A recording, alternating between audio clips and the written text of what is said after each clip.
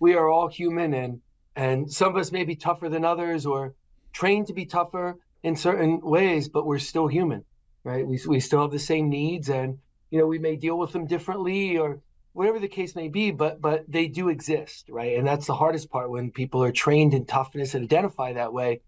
Often what that translates to is denial of one's own needs, which is different, right? I mean, we can still have needs, Yeah. and we address them if we can have both things at once, right? We can be tough and perseverant and resilient and all that, and still acknowledge the needs inside of us, without feeling ashamed that they're there because they're just human.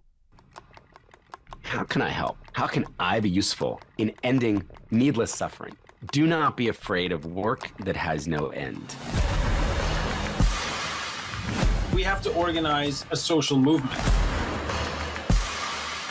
We have an opportunity to lead by example versus just talking, hot air. I think the more people in this fight, the more we grow. Eventually it could change. The people are the ones that can make the change. Welcome back to Change Agents, an Ironclad original, proudly presented by Montana Knife Company. And today, I don't know if it's safe to say this is my favorite topic, but I think it's one of the most important topics of the modern era, and that is mental health. I worry about people who suffer in silence because I believe that we are more similar than we are different. And if you get to a place where you think that you're alone and nobody might understand what you're going through, it can lead you down a very dangerous path. My guest today to help navigate this topic is Dr. Paul Conti, and you've probably heard of his name because he's been on some massive platforms recently. He is a psychiatrist Ph.D. from Stanford University School of Medicine and is the former chief resident at the Harvard Medical School. He is the author of the best-selling book, Trauma, The Invisible Epidemic, which seeks to understand how trauma works and how we can heal from it. Some stats to prep you for the episode. According to the National Alliance on Mental Illnesses, up to 1 in 5 American adults have dealt with a mental health issue in the past year. And according to the Johns Hopkins Institute, 1 in 4 U.S. adults suffer from a diagnosable mental disorder in any given year. More than 8% of Americans have suffered from both a mental health disorder and a substance use disorder in the past year alone.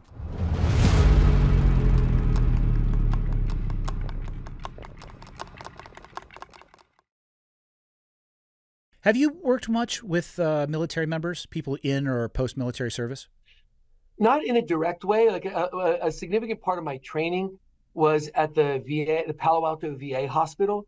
So there was, I mean, it was an interesting place at the time. It was mostly older vets. There's still some World War II, but a lot of Korea and Vietnam vets. And there weren't a lot of people after that. They would kind of come and go. So I saw a lot through the lens of those conflicts and the impact they had on people.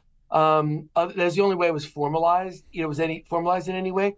But I've had people over the year. I mean, certainly if you do this for 25 years, you see it in people in a lot of different ways. I mean, I met a doctor who was she was a combat surgeon, and she was in front of enemy lines. We talked about how, my God, she couldn't admit there was anything other than toughness, in her, and is driving her into the ground. So just like it's just one example that comes to mind, because I think we see similar things across people who are sort of trained for toughness. Like there's some parallel to sometimes what you'll see in doctors or, people who have another flavor of like, okay, you have to be tough. I mean, I think the military's the strongest, right? Because it's such a direct message. But I've had people who've done undercover work, and that's not acknowledged, and they're coming back into the world. So I've seen it from from a lot of perspectives over the years.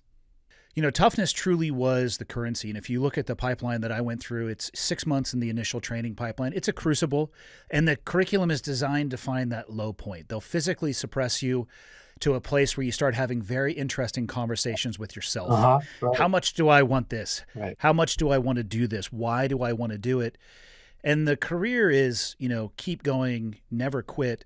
But the jury is kind of back with the results on a lifetime spent being tough and not dealing with those issues. Why do you think they don't talk about that other side of the coin of at some point in time you have to release the stress valve? Otherwise, you're going to explode. Right.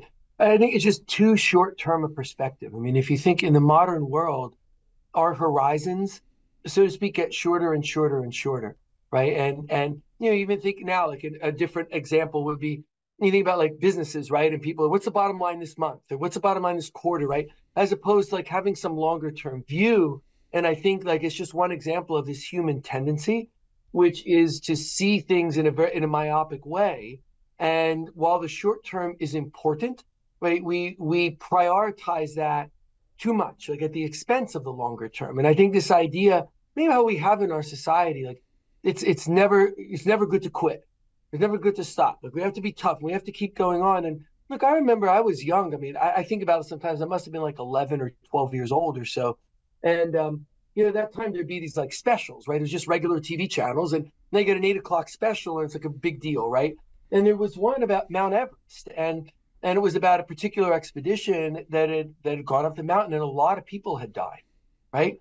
And what I learned from that, even at that young age, I get very clearly, I remember it very vividly, that like it is not true that you should never stop, or that you should never quote unquote quit, right? Or that what hurts us, what doesn't kill us makes us stronger, right? Like all those things are not true. I mean, the lesson I took away is people who realized, hey, something has changed here, right? This is not, we thought this is harder than we thought it was going to be.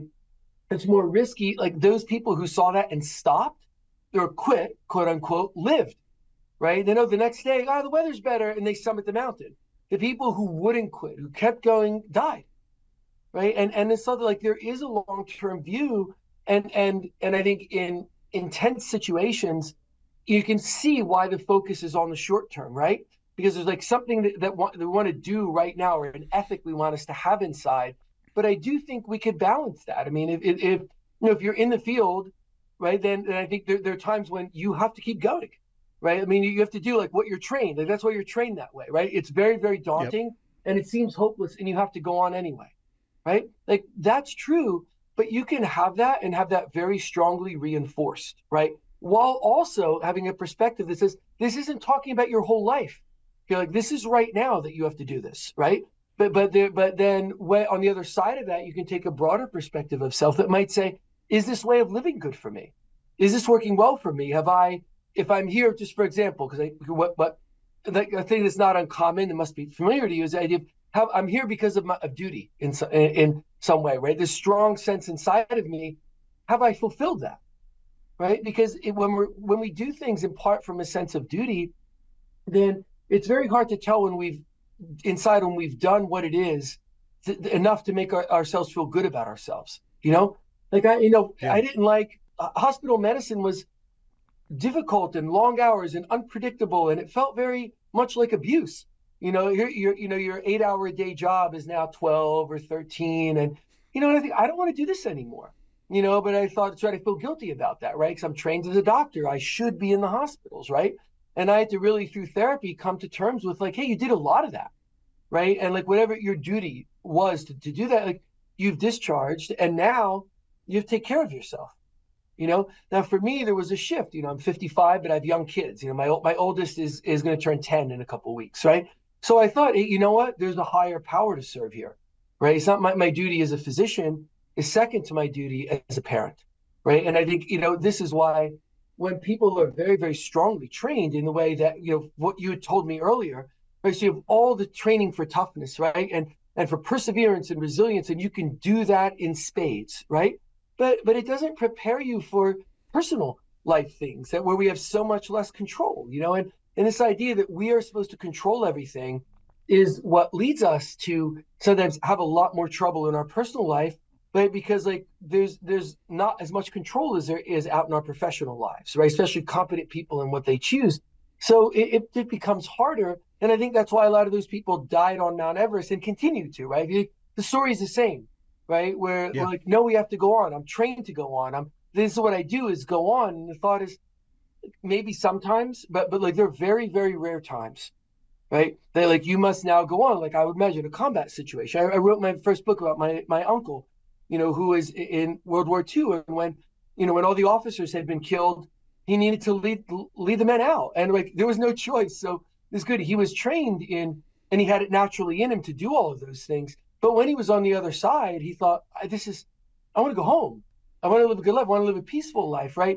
So, and even, he had a 6th grade education, my Uncle Rango, but he understood when it was time to do what you had to do, there was no alternative, right? Then you do that, and I'm trained to do that. I know how to do that, right? But I'm judicious about when I do that, and he didn't want that anymore. You know, it took too much of a toll on him. So does that, I know I'm talking at you a lot, but does that make sense? No, it makes sense. And honestly, in your description, you described the internal battle that I went through coming to the decision that I needed to end my marriage of almost 20 years. It was my choice to end it. And I always just speak broadly about it because my ex-wife doesn't have a platform. But I think what's safe to say is that her and I both agree that it was for the right reasons, but it probably should have happened a decade before. Right. That never quit attitude will allow you to do things that people will scratch their head and not understand how you did it. But it's a double-edged sword that can keep you in things that you should, you know, unhealthy, toxic relationships or alcohol or substance abuse. Those are things you probably should quit.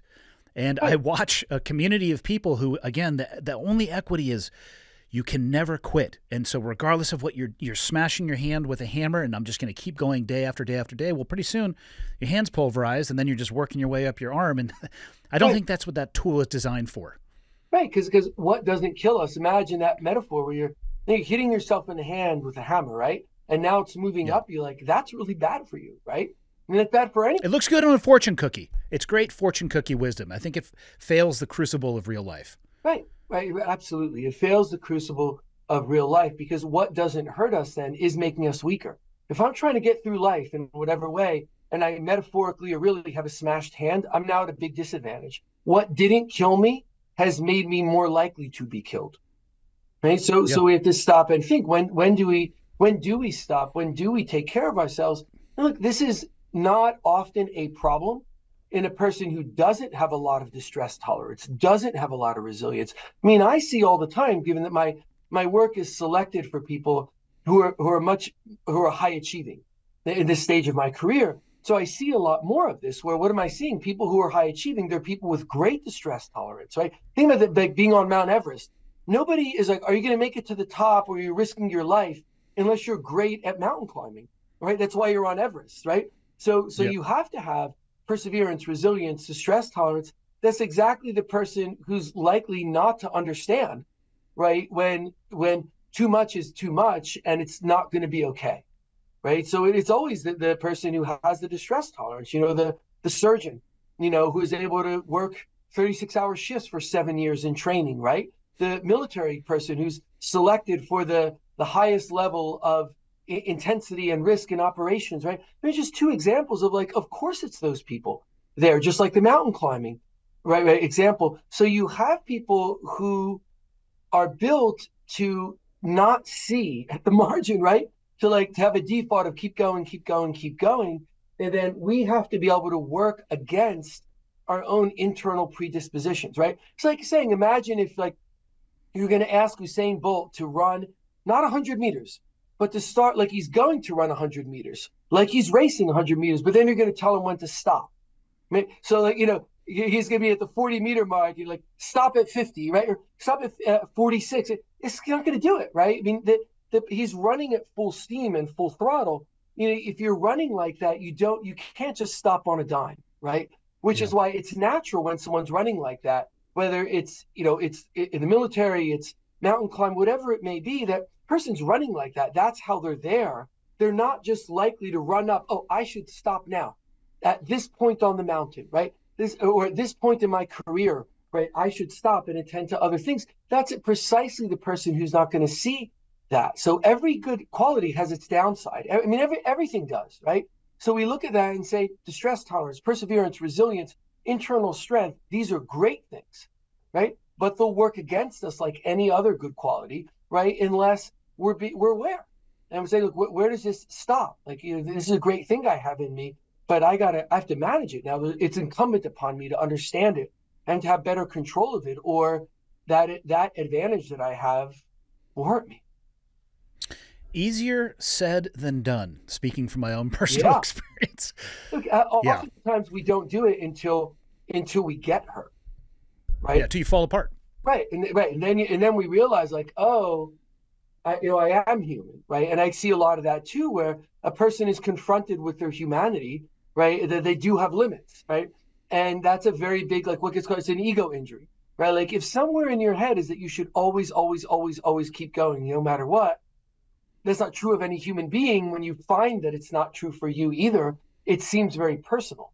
What is wrong with me, right? I'm a failure compared to who I thought I was. Like those kind of thoughts, right? So it all has to be grounded in we are all human, right? We have 24 hours in our day. We have so much energy in us. Even the most energetic and robust of us is going to have limits, right? And like that's okay. So see, we start at everyone has a right to be human. Now, within there are going to be those of us who can do more and those of us who can do less. Fine. If we're the people who can do more and have more within us, right, to push forward, we have a greater responsibility to monitor ourselves more carefully, to understand ourselves better. That's that's the responsibility to self and to others, right? How are we going to take care of other people that we love, right? And we want to take care of if we're not taking care of ourselves. I mean, it seems so simple, but it's like the oxygen mask on the airplane. Right, the oxygen mask comes down. Put yours on first. Right, right. So I was like, that's not because everybody's supposed to be selfish. Because if you don't, then you pass out and you're not going to put it on the kid. Right. So like it really is true that we've got to look at ourselves, and often that's the self-enforced blind spot. Like my own humanness and whatever fragility they're in me is the one thing I'm not going to look at. Right. And people will say this. I'll see someone who they have a car and they get the car maintenance relatively regularly. Right. They're not just driving the car until it breaks or the wheel falls off. Like, yeah, I take care of my car. Sure I do. Or they'll say, yeah, I get it maintained because like my family's in it, my kids are in it, right? Okay, that's how you're treating a mechanized thing, but you don't get that treatment. Like, it doesn't matter if you get enough sleep. You just keep going because you have to and you should. So we'll treat things much, much better than we'll treat ourselves because we understand that things can break. But we often don't understand that we, although not a thing, can break too. Yeah, as you're feeling it. I actually use that exact same analogy when I'm talking about mental health. Like, it's okay to go crack the hood open on your car before smoke is billowing out from underneath it. Maybe have an expert get in there, peek around a little bit. Maybe they know a little bit more about, like myself, I love driving cars. I couldn't put an engine together if my life depended on it. Why would I not go talk to an expert and say, hey, how's it looking down here? Right. There's only one reason, and the reason is shame. Right? If you felt it was shameful to look under somehow opening the car hood is so shameful. Right? If you felt that inside, that would be the reason you wouldn't do it. Right? You wouldn't go in there and look. You wouldn't go talk to an expert. It's the shame that we generate within ourselves that keeps us from health so often. That looking at oneself and one's own humanness and fragility is shameful. It's not shameful to do it for the car. Right, but it's shameful to do it for the self, and then that's what keeps us away from taking care of ourselves. I hope you are enjoying season 2 of Change Agents, which is an Ironclad original. And if you are a fan of the podcast, you know that we are presented by Montana Knife Company, which from where I am sitting right now is a short 2-hour drive, maybe 120 miles due south towards Missoula. I was first exposed to this brand through its founder, Josh Smith. And actually, when I first met him, I wasn't even aware of what Montana Knife Company was. He sat across the table from me. We had a conversation, and I have been a fan ever since. This was a few years ago, and the velocity and trajectory of that company is unbelievable. I directly associate that growth with who Josh is, what he stands for, and what he puts into his product. So a little bit more about Josh. He's been making knives for 30 years. They're made in the USA.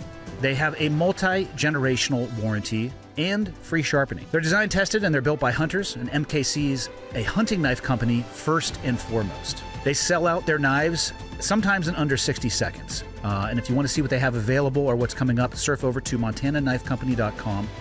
They have a new knife drop every Thursday at 7 p.m. Here's what I'm going to say on that.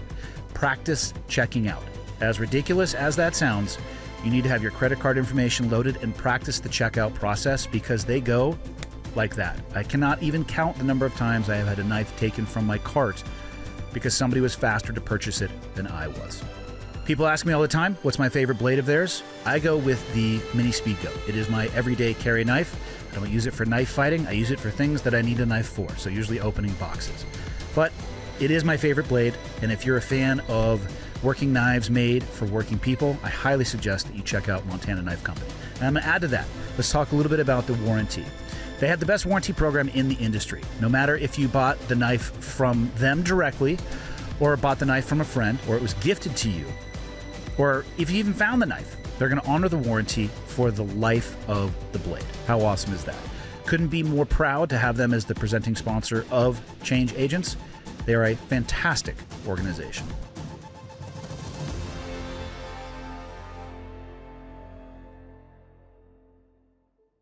You think that shame comes from worrying about what other people may think, or thinking that you are alone struggling with what it is that you're struggling with while everybody else is just living their best life? Sure. So that's what a lot of what goes on for example, in team building situations, right? Is that everyone is trained to think, well, like, we're all here to keep doing this thing that we're doing, right? And we have to keep doing it. Okay, so then no one's really acknowledging, like, they're run down, they're scared, they can't, because they feel like that's not what we can't do that, right? I have to hang together with the team, right? And then what you'll see sometimes, I see this all the time, where let's say you have a team of, let's make it up, 6 people, right? And if you ask all 6 on the outside, they'll say, everyone else, look how everyone else is doing great. It's me who's not. Why? Because everyone else looks great on the surface, right? What they're showing to everyone else. But guess what? This person does too, right? So you could ask all 6 people, and so then you'll get the answer that everyone's doing okay because they seem to be doing okay, except me, because even though I seem to be doing okay, I know something different inside.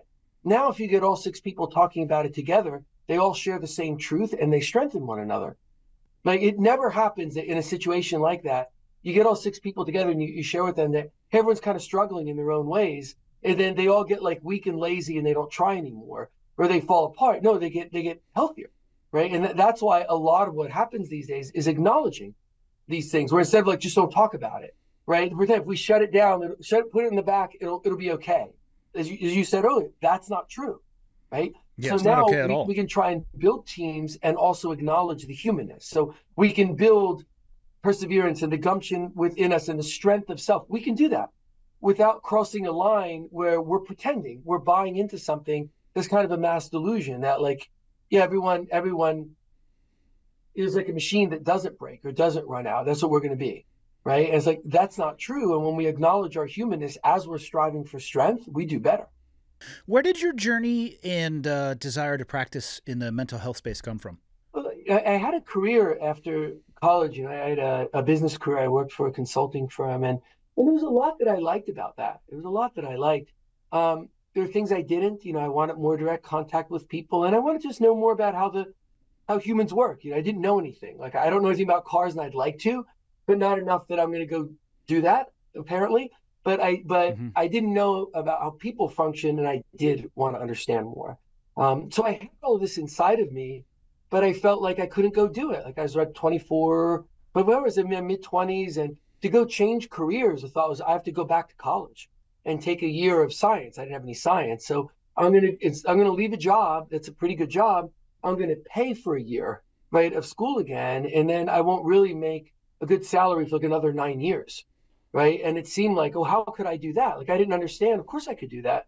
Like, I was healthy and like I had the wherewithal in me to do it. Right. It wasn't that I couldn't do it. It was that I was so afraid and ashamed. Oh, I'm going to change career paths. What will people think? And sure enough, when I did leave, people did say that, like, oh my gosh, you must be crazy, right? You're not going to make any money for 10 years. Right. But like, it's okay. Right. I'm still here. Right. I survived without making much money for 10 years.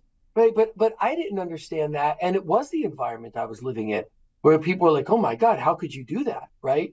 But here's the truth of it. Once I was doing it and I was leaving, it wasn't that I was leaving for medical school. It was that I was leaving to do something I really wanted to do against some of this imposed shame that people started to ask me, how are you doing that? I want to do that, too. I want another job. I want another career. I want to work less. So I was right about how the environment reacted to me. What I didn't understand at the time is that we were all acting in a way that was false, right? Like, this is the greatest thing to do, and we have to keep doing it, and it's successful, right? And we're being successful, and we're working hard. Like, we can't stop it, when many, many, many of us wanted to stop it. Like, so this was all swirling around inside of me. And then after the loss of my brother to suicide, it was it just brought everything to a head for me. And that's when I realized, hey, it's not that you're so old, you're 20 something and you can't do anything now. It's that you're only 20 something. Like, just go do that thing you want to do, right? Go work at that. Don't think, oh, I'm not going to make a good income for 10 years. Think, I'm going to choose what I do tomorrow. And that's got to make tomorrow okay, whether I'm making income or not, right? And it's that led me to reassess everything from a very different perspective. It brought it all to a head and gave me the internal clarity to see what was true that I couldn't see before that loss. I'm very sorry to hear about your brother. I wasn't aware of that. I come from a community of people where I don't want to say it's an epidemic of suicide, because it's not, but I will say that it is statistically above the norm in many other communities, but probably similar to first responder. And it's a topic that I have talked about with many of previous people that I served with, and I've yet to be able to come to any level of understanding why it is so much higher in the community of people that I used to work with, unless it has something to do with the isolation or, like you mentioned, the shame or the unwillingness of wanting to share or reach out because of how people may view it. And it's led me to deeper questions along the way, and I'd be curious your thoughts on this. A lot of times when people look at veteran suicide, they only look at what happened in service, things they might have been exposed to in the service. Right. And what I didn't realize until recently in having conversations with people that I used to work with, because we never used to sit around and be like, oh, hey, tell me about your childhood. Right. We never talked about what happened before the military. Right. And so somebody who kills themselves after they serve in the military, of course, horrible loss of life, and it has just such profound impact on the family. But I wonder if people, what I've noticed, and I'd be curious your thoughts on this, I have actually found that a large percentage of people that I used to work with actually came from traumatic backgrounds and upbringings. And I'm curious if the job was more enticing to them because of that, because they could do something with that trauma, or was a way for them to not pass it along. And then you still have to deal with it at the end, right? So there's this bridge of in between where you had this occupation. You're still left with the before trauma and then the after. Right. I don't know. To me, and again, I'm kind of just thinking in real time, but to me, the veteran suicide issue is much more, it's deeper than just what happened in service. And that seems to be what people are focusing on. I'm just curious your thoughts. If to people, would you ever see a connection from somebody who comes from a traumatic background looking for a job or wanting to be more enticed by a job in that special operations community because of what they do? Yeah, absolutely yes. Absolutely yes. And I'll say, I think when it comes to mental health, the basic concepts are almost always simple. The devil's in the details, right? It's the part of really understanding it that's complex. But usually, if we look for what's the simple premise that's telling us what to anchor ourselves to, and I think what you're describing links to two factors. And I think this is true of anything that really, really pushes a person, right? So joining the military, special forces, really pushing a person, right? But same in many ways is true to people who go into healthcare, right? If someone's going to go to medical school, understands they're pushing themselves, right? There's a selection for people. Same thing with mountain climbers. Same thing in many ways with first responders. I mean, there are jobs that pay the same amount of money and don't involve showing up on the scene when someone's been shot, right? So why show up on the scene when someone has been shot? Why do the things that we're talking about? There's a pushing of self. Someone says, I want to help people. I want to protect people, right? And I see that in order to do that in the way maybe I want to do it, you have to really push yourself, right? So now there's an alliance between I want to do good in the world and I'm going to push myself, right?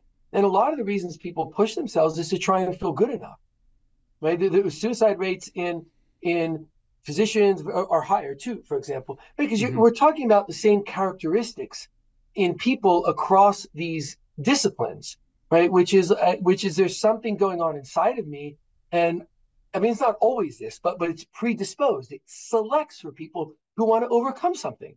I'll feel good enough when I have that medical degree. I'll feel good enough when I've been able to save X number of people, so many people when I go out in the ambulance, right, to see them. I'll feel good enough when I protected people by, doing some dangerous military exercise, right? Like it makes sense, right? But there's something to prove to the self as well, which not always, but very often goes back to childhood trauma. So when you say these things, my brain goes, of course, right? Because trauma early on in life affects us the most, right? So no one's joining the military before age 15, right? So right, that's 18, when yeah, most of the trauma is occurring. That's setting the stage for what happens afterward.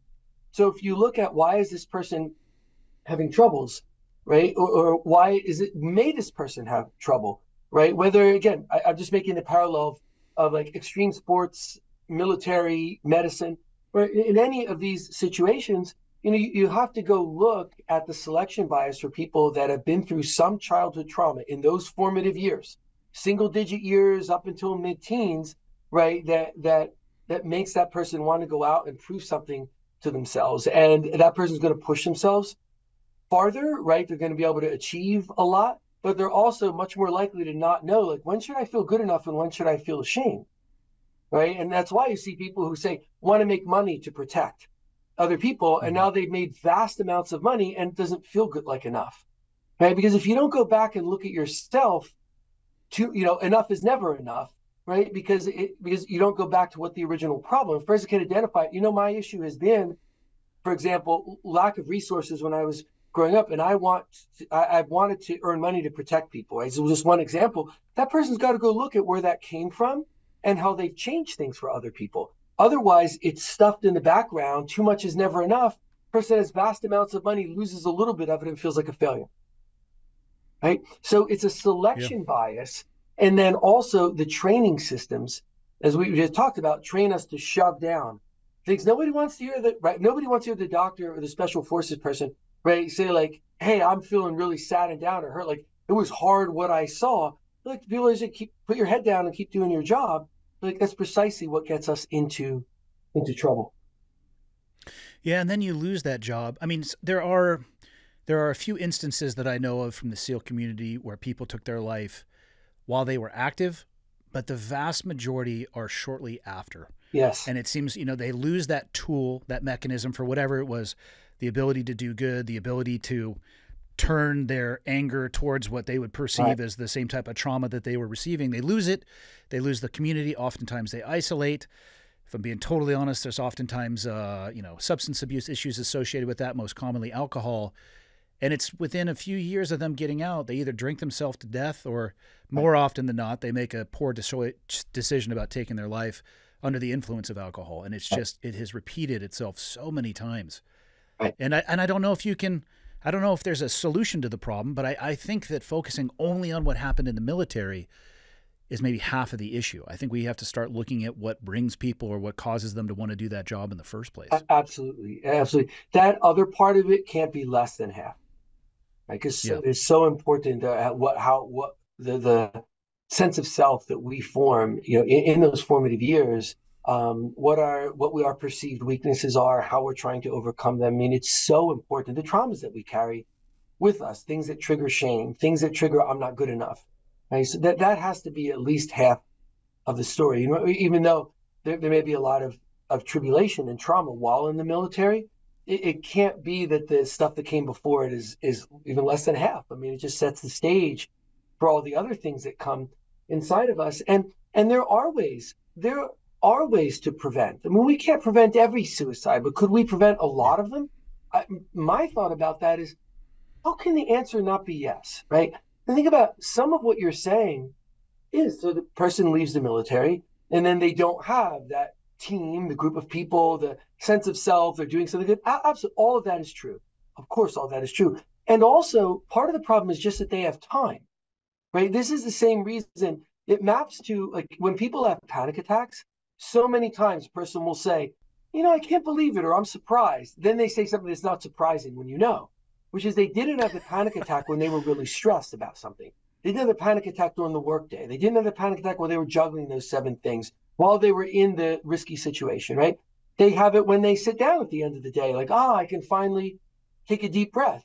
Sure, because think how simple it is. There's space in the brain for it. You're juggling. And the tsunami comes. Right. Or like, nature doesn't like a vacuum. So if now there's a vacuum in your head because you're not thinking of 8 things at once, right? And now you just have that peace inside. It's not good if there are difficult things waiting to run into the peace. That's what causes the panic attack, or that's part of why it's very, very predictable that after people leave the military, all the things that you said and this other huge factor of there's just time and space in here for all the things that have been pushed out of consciousness to come back in, and just a rational understanding of what happens in people, right? And providing real support. That's why, like, peer support, right? When someone in the profession, there's someone who's gone through it, tells that person they don't have to be ashamed, it's way, way, way more powerful, right? When I can talk to a physician about, you don't have to be ashamed because you saw some awful things and you had difficult things in childhood, and you developed an alcohol problem, but you want to get over this and go back to your job, right? Or you developed an alcohol problem and you can't go back to your job. And we're trying to, how do you have a good life anyway? Like, whatever it may be, we have to start with letting that person not feel ashamed, right? What you're doing is hard. I've been through my own troubles. I understand where you've been, and you can relate to me and me to you, and I get it. And I've had my own issues, right? I mean, people respond so strongly to that because that's the best way to relieve shame. I mean, what if we did that? We realized every single person coming out of the special forces is at dramatically elevated risk. And I don't know all the numbers, but the risk is dramatically elevated. That much we know. Yeah. So what if we none of them are good? That? Yeah.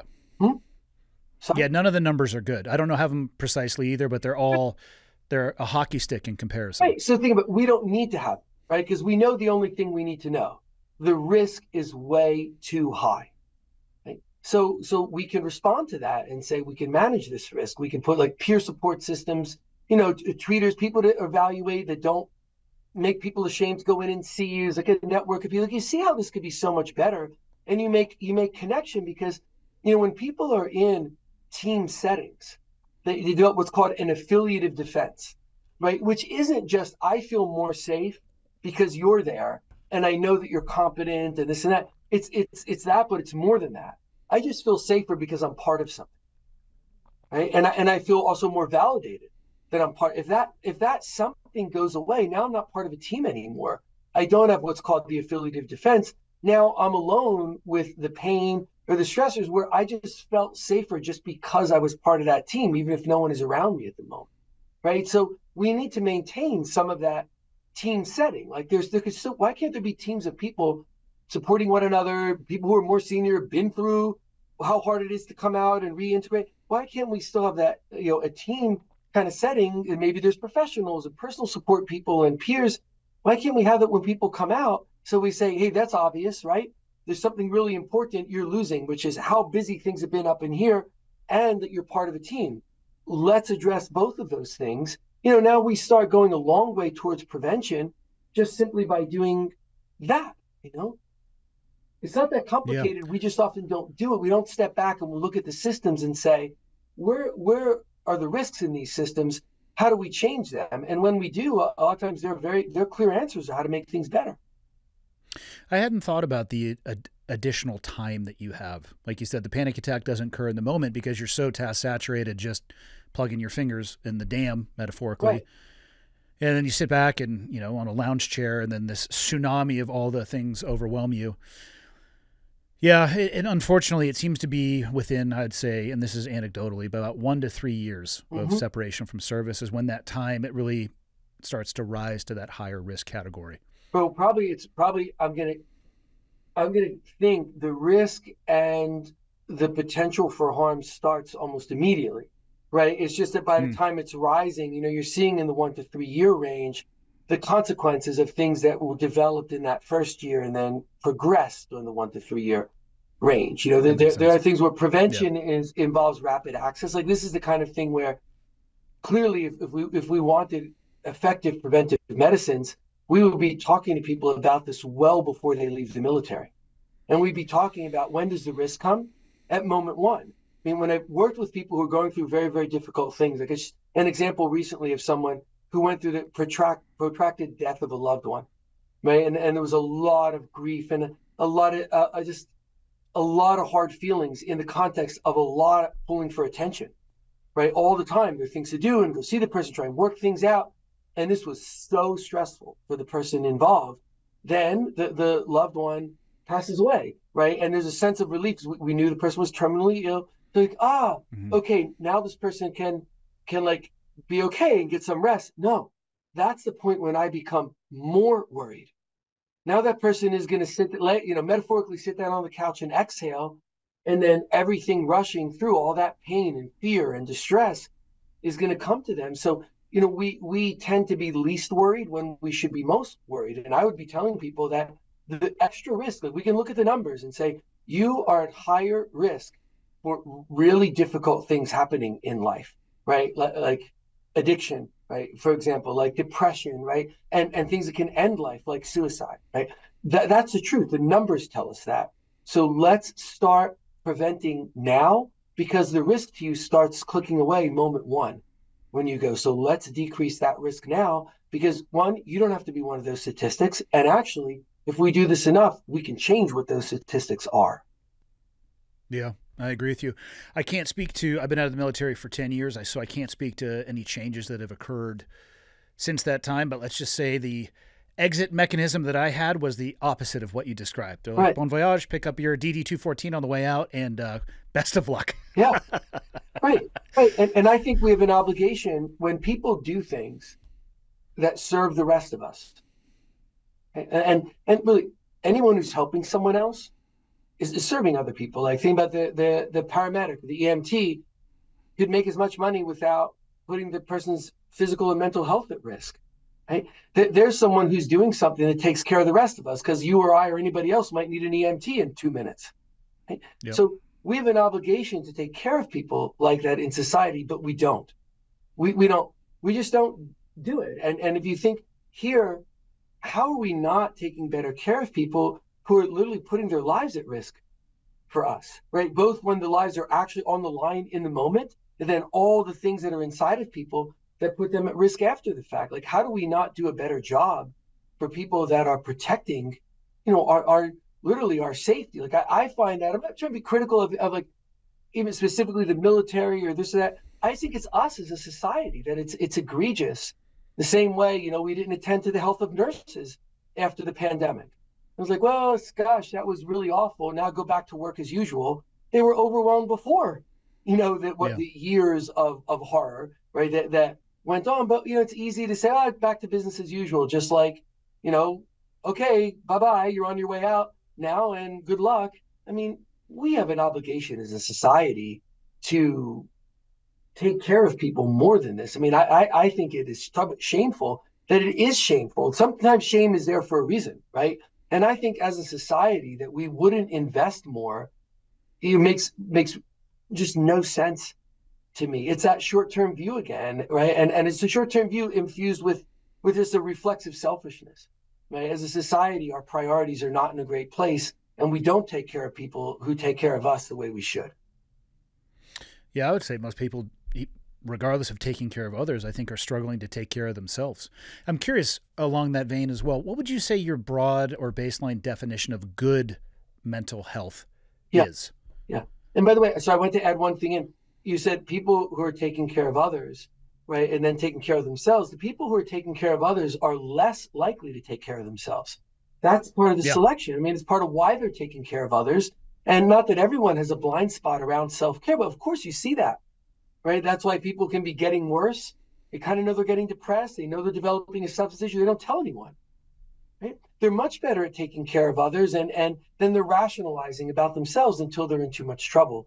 So yes, the person taking care of others is the most likely to shortchange the taking care of self. And I think good mental health looks like curiosity about ourselves, inquiring about ourselves. Like a lot of what I've tried to do recently is talk about this in broader perspectives of not looking at mental health as, like it's a problem, right? Like we all have mental health, right? Like we're all thinking, right? We're all feeling.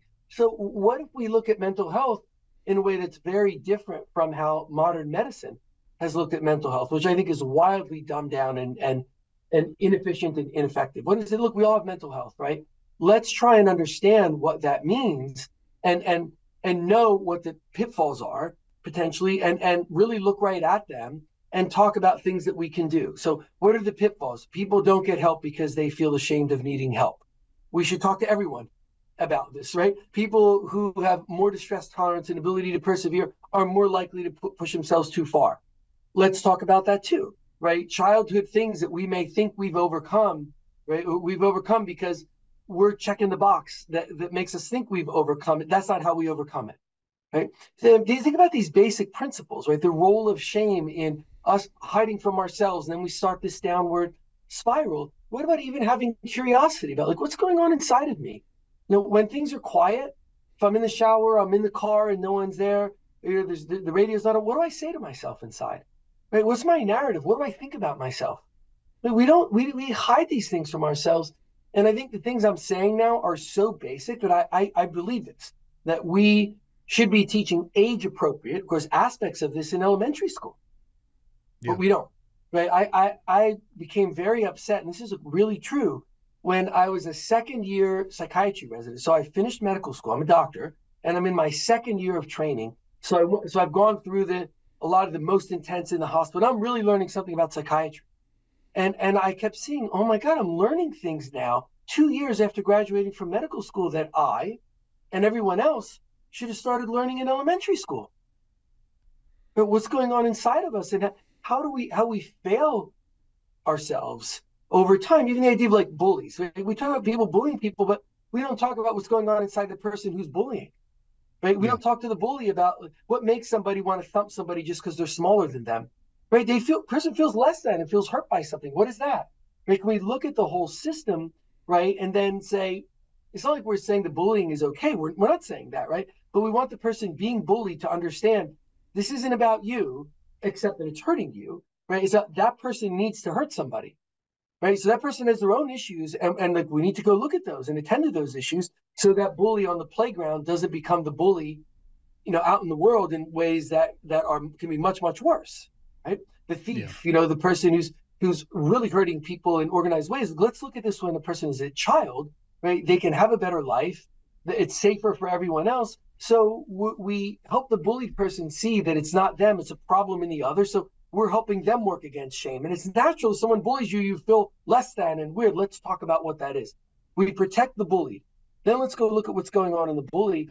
We don't necessarily do these things because we're not educating ourselves, right? If we don't educate ourselves, we can't educate the kids, right? Then we have a situation where that same bully, when the person was 12 years old, is the same bully at 72. You know, has by and large a miserable life, bullying people around them, and it's been harmful to other people, and it didn't have to be that way. So we need to start understanding the basic premises of curiosity about ourselves, what's going on inside of us when we're younger, and so I'm trying to bring that message now. Like, let's all understand that now, right? Because that'll help us take care of ourselves, and it'll help us be better for the people that we're taking care of, people that are younger than us. Whether it's someone coming out of the military, you can help now. Or it's a child, right? There's so much we can do for others when we understand better. Ladies and gentlemen, today's episode is also brought to you by Mountain Tough. It's a unique functional fitness program that is, of course, supported by hunters and SEALs and Rangers and those from the special operations community. But that is not my favorite part of the Mountain Tough system or program. Although it was developed with insights from the backcountry hunter and veteran special operations community, there is an emphasis on more than just physical strength, which I believe to be essential. It is also about building an unbreakable mind. It is easy to build muscles from the neck down. It is far more difficult to build muscles from the neck up and the resilience between your ears. The Mountain Tough app provides the best functional fitness program directly to your phone, tablet, TV, or a web browser. So you really don't have an excuse to say, oh, I didn't know what I could be doing or should be doing, whether it's a program or inspiration or insight. It's all right there at the touch of your fingers. Some of you might be saying, well, I'm not an ex-special operations personnel. I'm also not a backcountry hunter. That's okay. For those of you who might not start out as an elite athlete, but you want to improve wherever you may be, Mountain Tough is determined to push everybody's limits. And they're going to meet you where you are with thoughtful programming, helping you achieve elite status through progressive fitness focusing on longevity, injury prevention, and holistic development. It's a story arc from wherever you are, getting as close to elite as could possibly be. So what are you waiting for? You can join the global Mountain Tough community right now. A community of people transforming their lives, bodies, and minds. Download the Mountaintop app today and start training to always be ready for whatever it is you're trying to be ready for the backcountry, for the mission, or just life's unexpected challenges. Because when it comes to being prepared, there's no excuse to not start now.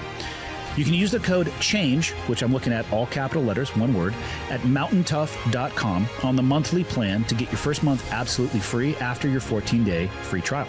That's 6 weeks free to dive in, test the waters, the programming, and make sure it's actually for you. What are you waiting for? You can change your life today. Be ready for the mountains, the mission, and just life in general.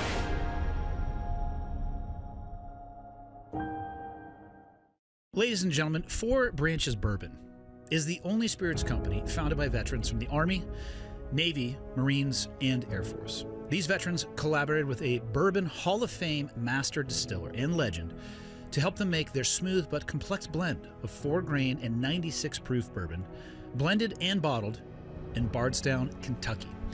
It is often said that bourbon without a story is just brown water, and this bourbon has a story with over 100 combined years of military service around the world. At Four Branches, they are not just crafting some of the finest bourbon, but they are reshaping the drinking narrative. Their motto, "Drink Honorably," embodies their ethos of sipping to remember, not to forget. And as veterans, we get to come home while others did not.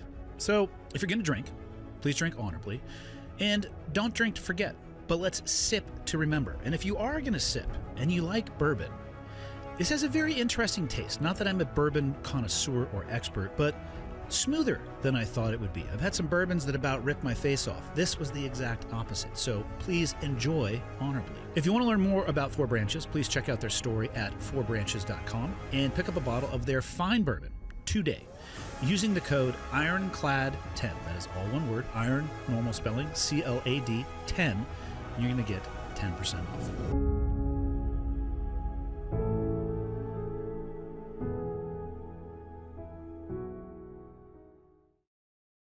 For people listening who have either not really thought much about their mental health or perhaps recognize they're on the precipice of something trending in a downward direction, do you have an approach for people to check back in with themselves in a little bit more of an objective way, like I don't want to say a mantra or, however you would maybe clinically describe it, but just a way to check back in and be more aware of where you are in your mental health journey?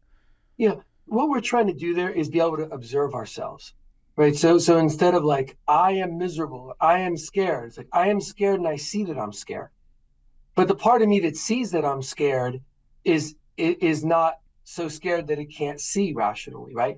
So I can see that I'm scared, and then the part that's observing that, or I'm angry or whatever it may be, can look at that instead of saying, I'm angry and I'm ashamed of being angry. I'm angry, and why am I angry? And why am I ashamed of that? Because that's how we start to problem solve, because we can observe ourselves. And the series of 4 podcasts on the Huberman lab in September that I did really kept talk about this, like what's going on inside of us. And then it speaks to how do we try and stop and take stock of ourselves and look at ourselves and be able to assess ourselves, even if it's just, I write a little bit, then I talk to a friend, then I go for a walk, and instead of running the same things over in my head, I'm looking around me and I'm letting myself think. I mean, there's some simple ways we can do that. Sometimes we need more than simple ways. But I tried to talk about that in that format, so it kind of leads people through. So that's what I would reference, I think, for another resource. It was an excellent 4-segment series. Fantastic podcast series, by the way. Yeah, it's we have nowhere near enough time to try to unpack those things. I would absolutely point people at those as well and to chip away at them as they could. From your clinical approach or what you've seen in your experience, would you say, and let's just talk maybe just the U.S., would you say mental health is on the rise or decline? Oh my goodness, it's on the decline. I can't imagine that it's anything different. That there's so many data points that tell us that the increasing distress in people, the increase in isolation, right? Not just one person isolated from all others, but the isolation of like how we believe, no matter what someone thinks or believes, whether it's one point of view amongst a bunch of rational points of view, or it's a point of view that's entirely false. Like if I want to think that 1 + 1 is 3, I'll bet I can find a whole group of people who think that too. And now I don't have to go look at that anymore. right? Then I just think 1+1 is 3. And if you start telling me it's 2, well, then what's wrong with you? Like, I can't hear, right? I can't hear new perspectives. And then we get much more defensive. So much of this has happened. I mean, the rise of interconnectedness in social media does help, right? It helps through venues like this, where we're trying to get good information out to people. And there are a lot of other venues it helps. But there are a lot of ways in which it's done a lot of harm. And we have something that's powerful and not adequately understood and controlled that could do good and harm. The harm will outweigh the good unless we take control of it and make the good outweigh the harm. So I think our ways of communicating, the political situation, the pandemic, the wars, that things have gotten worse, and we just have minimal resources, absolutely minimal resources. You think about the things we spend money on. We spend millions of dollars because there's somebody's a political argument with someone else, and now there's a bunch of things going on to fact find something everybody knew the answer to anyway. Just one example. Right? We spend money on so many things, but we're not doing things like looking at the bridges, right, that are in disrepair. I mean, if there are giant barges going underneath bridges and there are pylons on both sides where if the barge hits the bridge is going to fall over. The answer to that proposition is a bridge is going to be hit and fall over at some point. Right? We know that. So why don't we go look at that? Why didn't we look and say, hey, that bridge in Baltimore is at risk? Or now we see other bridges are at risk. I see it in the news now. Are we going to do anything about it? Or is it easy to say, well, it's not happening now, right? Just like it's easy to say, congratulations for your military service, good luck, instead of saying, that's not right. Right? What do we have that's more important to put resources in? Right? Why don't we go look at every bridge, the safety of every road, the health of everyone who helps take care of us? Because, well, it costs billions of dollars. Well, what are we wasting billions of dollars on? We got things more important than that? Not much. Not that this is possible, but what do you think the impact on mental health would be if social media platforms got shut off? I mean, it's like all of them, or in a selective way? Well, was it about a month ago? I think Facebook was shut off for about 4 hours, and I think Instagram was associated with it, and people were losing their minds. And for me, I was like, oh, this is great. I don't have to be on my phone. Right. I'm just curious what you think. I don't think the human species is capable of evolving at the velocity that these platforms are and the interconnectivity that you talked about. We have access to untapped information. Largely, it's like an 80-20 anecdotally, negative to positive. It's this compare and contrast. Look at me, look at me, look at me. And it's just, I'm wondering, if it was all to shut off, I mean, obviously we'd have to deal with the chaos and people thinking their life was upended. I tend to think, though, that the net of it would be quite positive. Yeah, I have to agree with that. Why? Because I think now the net of it being there is quite negative, even though there's so many good things, right? But because it's uncontrolled, and then it's easier to destroy than create. This is this human story. Right? It takes a long time to build a building. They knock it down very, very quickly. So it's much easier then to use any powerful tool to destroy, to be destructive, than it is to create. And that is true of social media too. So yes, I think it would be true. If we shut it all off, it would be net positive. But that's, again, shame on us as a society for it being that way to start with, right? And think about the short-term view of things, where we're saying if people are looking too much at this week's or this month's, results of health for a company, or I'm surviving now, and that's got to be good. I'll survive next month, instead of thinking I can't survive this for another year. And so this has been a growing problem: the inability to defer gratification, project into the future, more of like I want or need something now. And so think about what you said. Facebook gets shut off for a day. People are like, don't know what to do. Hey, that is way too much need for immediate gratification. I mean, think about how that speaks to what we're talking about, and we need to whoa, stop. Just get back to basic principles of how we're living our lives and how we're looking to feel good. Because if you're feeling good because of things that are happening in the moment, right, then you're not thinking ahead. And it's interesting. So people then often don't feel good because something is turned off. We see this when there's an outage of one of the news sources or this or that. But you just described what comes into us by and large, like from news sources. So it's like 80-20 or more negative. So now I'm upset that I don't have a free flow of the thing that's hurting me. I want a free flow of it because it's distracting me. This is why people talk about addiction, internet addiction or shit. And it's not something special. Like the thing not to do and what medicine wants to do is say, that's something new and special.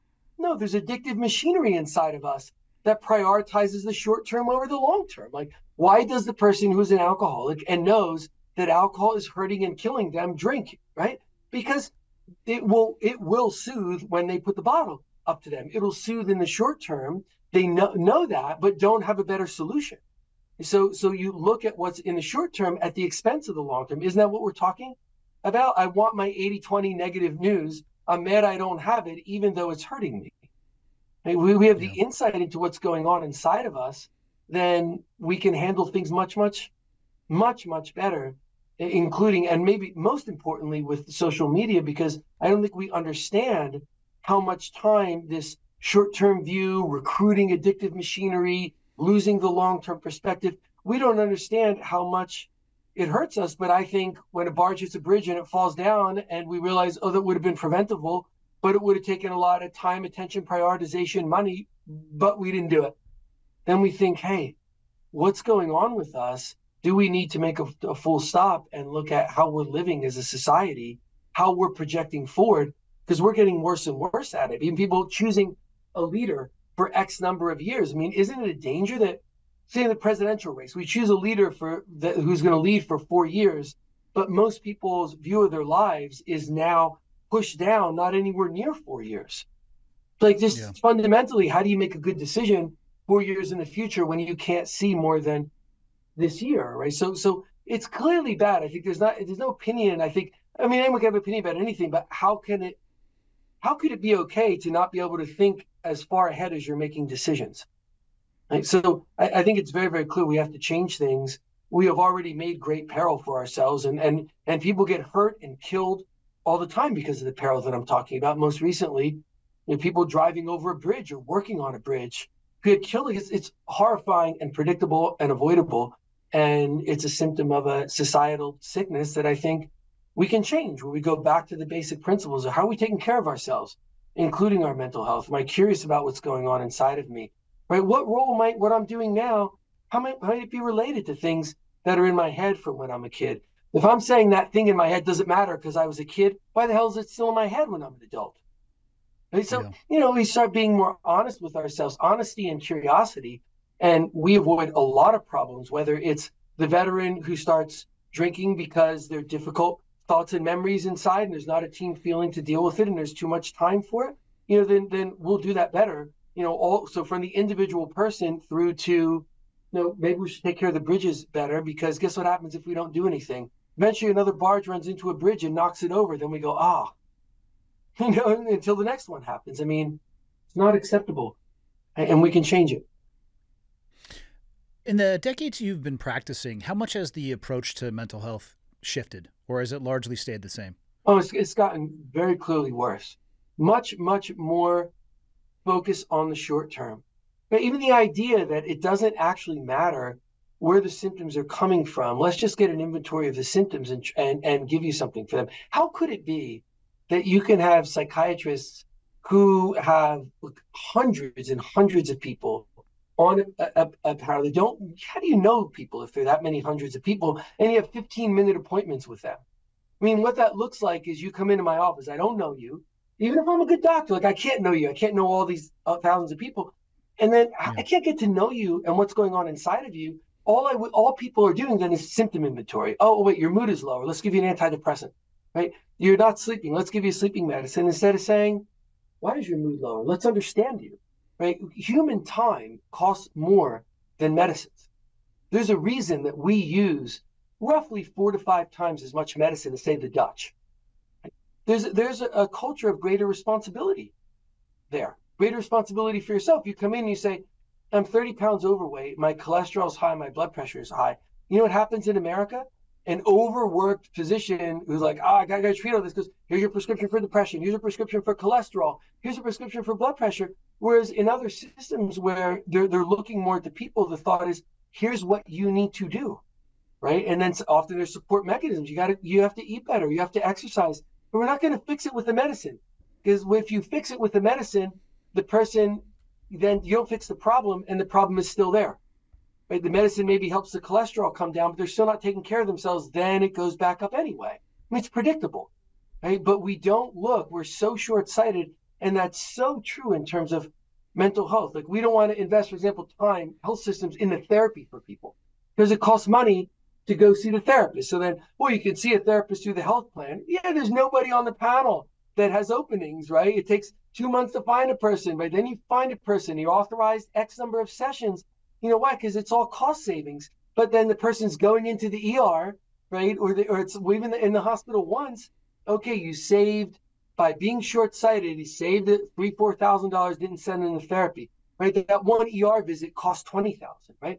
So even if we don't look at humans, because like the humans matter, right? But if we just thought about money and got the health systems, can you just think about money, the thing that you're concerned with, but don't think of it this far out? The health systems would take better care of people, but the systems don't do that. People don't stay with the systems a long time. The employers are paying for health care and employees don't stay forever now. But really, it's just the same pool of people, right? From one job to another, or one insurer to another, and no one's paying attention to the long term. Then we start sounding a lot like there's Idiocracy, is a movie, right? Where there's healthcare where the person's like on a conveyor, right? And they just go and say things at the other end, they get a medicine. You know, that movie was made as a parody a while ago. We're a lot closer to that than one might think. I mean, oftentimes that's a person's effective experience. No one says get on the conveyor belt, say a bunch of things. By the time you're off it in 10 minutes, there'll be a bunch of pills in your hand. But that's kind of what's happening. Yeah. Dr. Conti, I want to be respectful of your time and give you the final word. And maybe we could leave, for people out there who are resistant to the idea of even taking a sounding of the depth of their own mental health, or people who don't know if they even need to look underneath the hood. Perhaps you could leave the audience with just your broad advice on creating an approach to something, in my mind at least, mental health, that will lead to a much more fulfilling and enriching life. You have to go through the work and do the work, obviously, but just your thoughts on where people can start. Maybe they're not even sure whether or not they need it. Right. So there's just a couple of questions to answer. And here, what I'm trying to do is really reduce to simplicity. So there are questions we can ask ourselves, like, am I happy with my life? Most people have a yes or no answer. Well, if they have a no answer, there's something making them unhappy. It's not that everything makes them unhappy. So then you look at, okay, if your answer is no, or you're like, some things are good, some things are not, what are those things? And say, like, let's take stock of what they are. Let's ask questions. Is there anything I'm hiding from myself? It's remarkable how the answer to that is very, very often yes. Is there anything going on over and over in my mind that I'm not paying attention to? Are there things going really, really well in my life that I want more of? Are there things that are really weighing on me? These are simple questions we can ask ourselves. But here's the key. Ask yourself with curiosity, not with judgment. Or ask someone who will be curious with you. Like sometimes the answer could be even clergy, because the thought is someone who's non-judgmental. Not that the clergy is supposed to be professional help, but someone can go and say, hey, here's this thing going on inside me, not fear being shamed. Sometimes it's not that, but you know what I mean? Just with the sense of openness, like, oh, if there's something running over and over again in my head, or I'm my 30s, 40s, 50s, 60s, whatever it may be, and this thing from when I was a kid really comes to the surface every time I see X, news that someone was in a car accident, because it was a car accident back then, or something like that. Like, let me just pay attention to that without the reflexive shame that leads us to hide it, which is why this compassionate curiosity, that's really the answer. It's really 2 words. Have compassionate curiosity for yourself.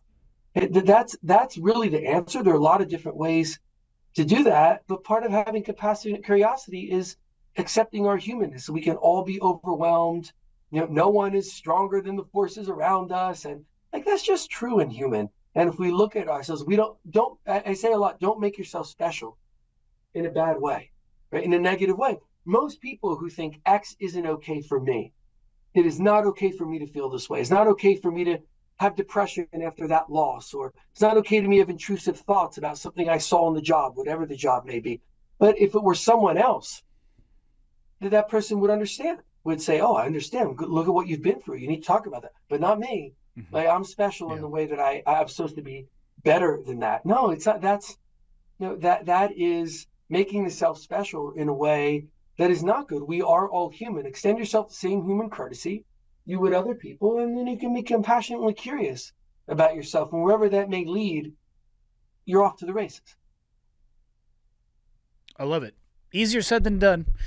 I'm definitely guilty of giving people more grace than I am giving myself that grace. That's a tough one that I have bounced up against many times. Yeah, it's all this, the things that are easier said than done are still doable, right? But that's where the work comes in, because it is easy to say it, but the doing is different. But that's where the work of it is. Right? But we've got to start with the ability to say it, right? To see what is that work, and then to start trying it.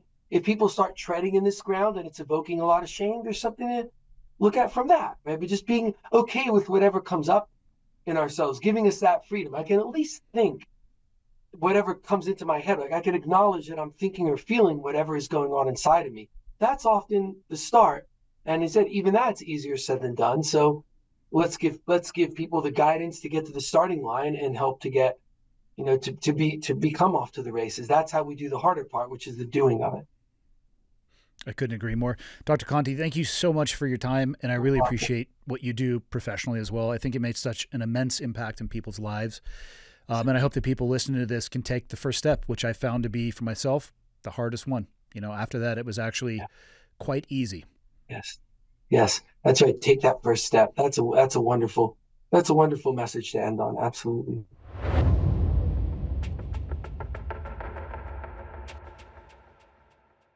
I hope you enjoyed today's episode. I hope that it got you thinking.